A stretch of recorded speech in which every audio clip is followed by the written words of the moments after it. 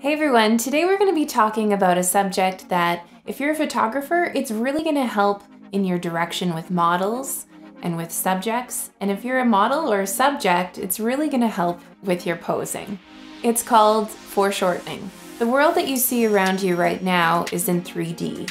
But when we look at a photograph, it's actually in 2D, it's flattened. So with our eyes, we're seeing like in a 3D perspective, so we can understand distance and length, whereas the camera can only really see in 2 dimensions. So this will actually cause a lot of distortions, or it can cause a lot of distortions in your photographs. I'm going to talk about 3 different examples. The first example is a really common one. Have you had a photo taken of yourself and thought, wow, my legs are really short? What's happening is we're shooting the subject from a downward perspective, and it makes their legs look a lot shorter than they actually are.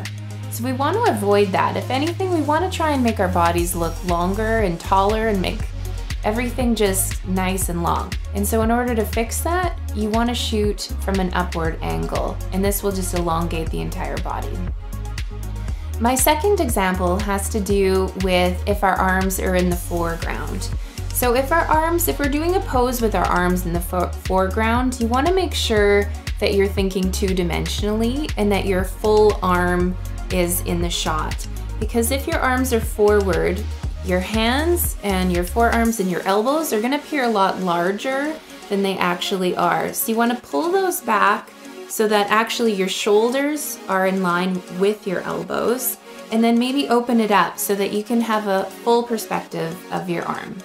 My third example is one that I often see with models trying new poses, is when they bring their elbow up and it's in front.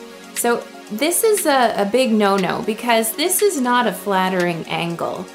It just looks like I have this giant elbow or limb just hanging out in midair. So if anything, if you're gonna do a pose where your elbow is in the shot, or you want to create shape with your arms, you want to make sure again that you're thinking 2-dimensionally. So making sure that that full arm is in focus, never elbow forward. So once we understand what foreshortening is, we can actually use it in new and unique ways, and it can give us a really artistic effect. An example of this could be, if you're a photographer, you could shoot your subject from overhead. And basically what this will do is it will make the head look larger, and it'll compress the body so that it almost gives it like a miniature effect. Or it could also be used just as like a slimming effect on the subject. So another way that you can really experiment with this in your photography is have your model reach a hand or a foot, bring a piece of fabric in front of the frame, and this will give a really unique perspective. It will also create a lot of depth in your image. So that's it for today on foreshortening. I hope that you got something from this. I hope you learned something, and I can't wait to see the images that you produce from these tips.